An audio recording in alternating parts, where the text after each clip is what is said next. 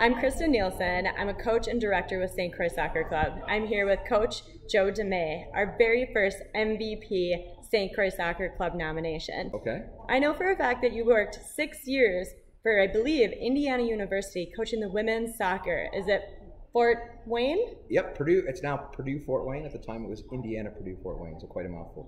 After that, you also went into 6 years at St. Mary's Shattuck. Is that correct? That's right.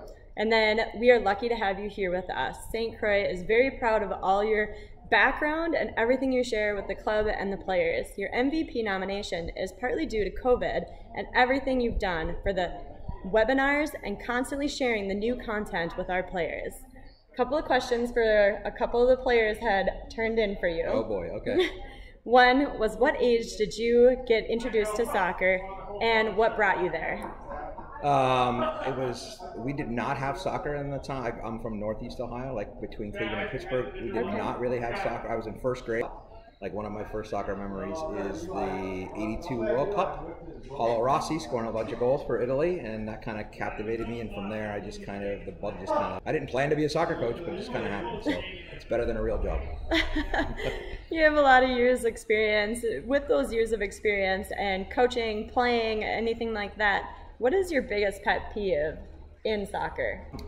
I would say two things that kind of go together is lack of context for the game. So everything that we do in practice should relate to how our club wants us to play the game and how we as coaches see the game. So when I see things that, well, why are you doing that? Like, how does that relate to how you want the game to be played? That is kind of a pet peeve. And then when I see players go through the motions a little bit, I always say, if we're going to go have a light day, it's for time. We always operate at 100% intensity, because if we're not at 100% intensity, we're not going to get better. Now, that's if you're practicing. There's a time and a place where I'm just going to play around with my friends and have some fun. That's different. Right. But if you're there to get better and not just play and have fun, then I think those are two different things, and players need to do a better job at sometimes recognizing. Getting that 100% in, yeah, whether it's a light day or a heavy day. Yep. Really quick, another question. Yeah. What is the weirdest smell you have ever smelled? The weirdest smell? Wow. Is this a player question? Shin guards. No, goalkeeper gloves. Goalkeeper gloves. That may be the grossest smell, also maybe the weirdest. It's also the weirdest. Like, if you've ever smelled the wide variety of goalkeeper glove smells I've smelled, then yeah, definitely. Okay. Yeah, definitely goalkeeper gloves. Another question that was turned in was, is a hot dog a sandwich? Oh, absolutely. No question about it. Like, I guess if you put it in a bun, then it is a sandwich. Okay. If you eat a hot dog without a bun, I'd question why you're eating a hot dog, but right. Yeah. Okay, agreed.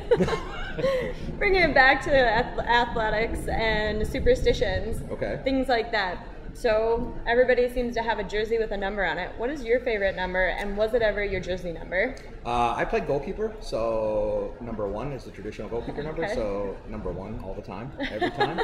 Okay. So yeah, number 1. Yeah. When I see a goalkeeper with like a weird number, like 12, Yeah. or I see a field player with number 1, sorry, Kylie. No. No, go. I'm always kind of like weirded out by that. Okay. So yeah, and I played with 1 frequently. Not all the time, but most of the time. What's your favorite color? Ooh, I would say navy blue or blue. Yeah. All right. Then just kind of wrapping it up one more time, really, St. Croix, the families, the coaches, the players, we're lucky to have you, and we want to say thank you. We appreciate your time and effort, and you support us, and I know you have a support system at home, I'm sure. You have a family, a wife and children? How many children? I have 2 children. They're both grown. They're both out of the house. So one lives in New York City, in Brooklyn, and one just graduated college from St. Cloud State, and now lives in Marquette, Michigan. Oh, that's awesome. Fiance. So yeah. That is amazing. And my wife Sherry, we're empty nesters, and we quite like it. Great. The girls that you have, did they also take a loving soccer and play it as well?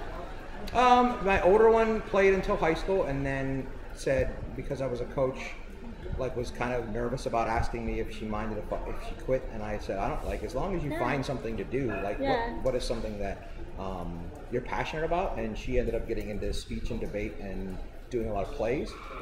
So that was her thing.